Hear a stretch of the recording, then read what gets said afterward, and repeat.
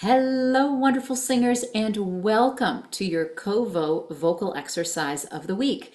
I'm Dr. Julia Nielsen, the founder of Kovo, which is short for Community Vocalizing, where our mission is to advance singers' vocal health, fitness, and longevity by providing creative vocal exercise routines. And here at Kovo, we are about to complete Consonance Month. This month, every single exercise we have included in our general vocal workouts has included consonants. Now, I'm a little odd in that I think about consonants almost like they're people.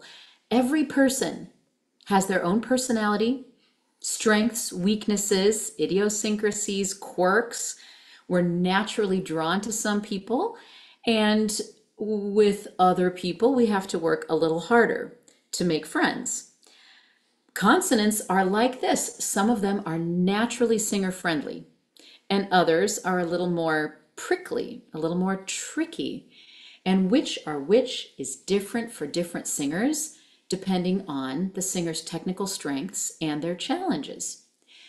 This month, we have also been learning to slice and dice consonants in different ways to categorize them based on things like airflow, voicing, place, and manner of articulation. For example, does the air continue to flow during the consonant, or does it need to stop for an instant? That's continuance versus plosives. Does the vocal tone continue,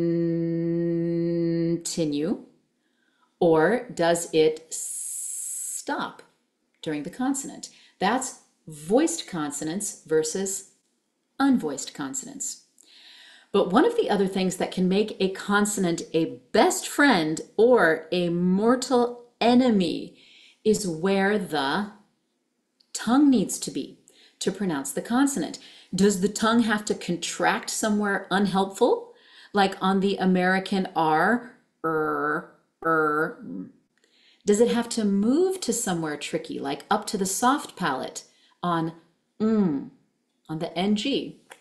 Well, if you want a friendly consonant that does a nice thing for the tongue, look no further than the voiced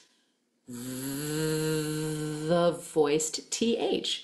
Now, if you are an aficionado of the International Phonetic Alphabet, you may know that this sound has an interesting symbol, as does its unvoiced sibling,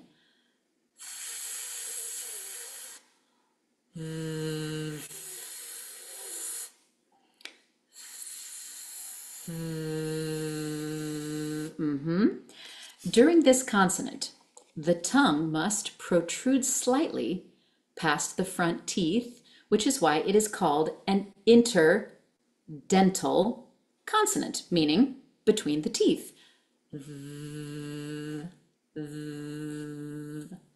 Now, for a tongue root that has a tendency to tense and pull back and down or up during singing,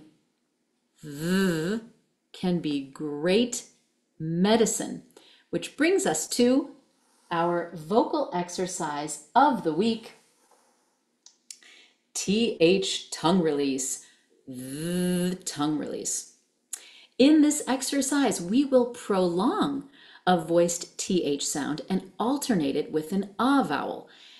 As you may or may not know, the ah vowel is notorious for causing singers to tense and depress and do weird things with their tongues, making it sound like the ah is quote unquote falling back. Well, a nice can be just the thing to bring the tongue and therefore the vowel sound forward again. So for the notes of a minor triad, we will alternate a quarter note's worth of th and a quarter note's worth of ah, like this.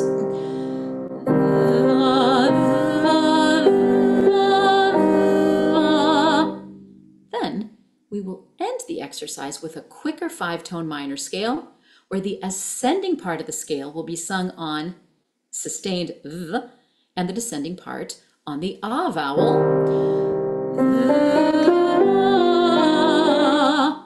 Now, when we get to the final note, it's your choice, whether you'd like to continue on the ah or return to th to make sure that your tongue doesn't retract and gag you on your offset. Let's try the whole exercise once together.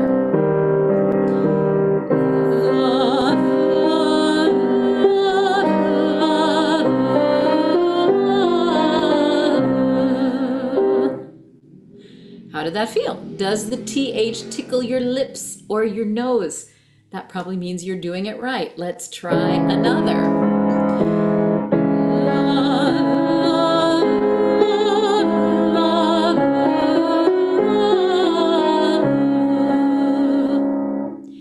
As we go on, make sure that your tongue on the TH sound feels soft and wide, not pointy or aggressively active. And there should be little to no movement in the jaw. TH is a tongue consonant after all. We don't want to feel biting or chewing that as we alternate between the vowel and the consonant.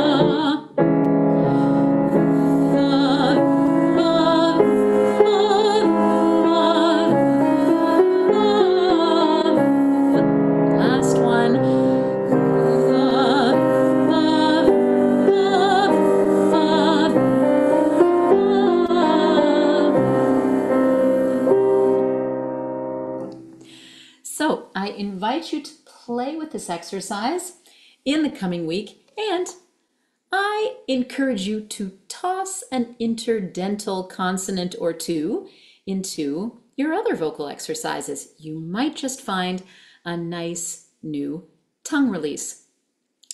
If you enjoyed this consonant exercise, we've got more for you. During September, all of our general 30-minute vocal workouts will be devoted to the study of consonants in singing. If you're not already joining these twice weekly general vocal workouts live, we would love to have you. These sessions are absolutely free. We meet on Zoom every Monday and Wednesday from 6 to 6:30 p.m. Pacific time, and instructions on how to request our free Zoom link are in the description below.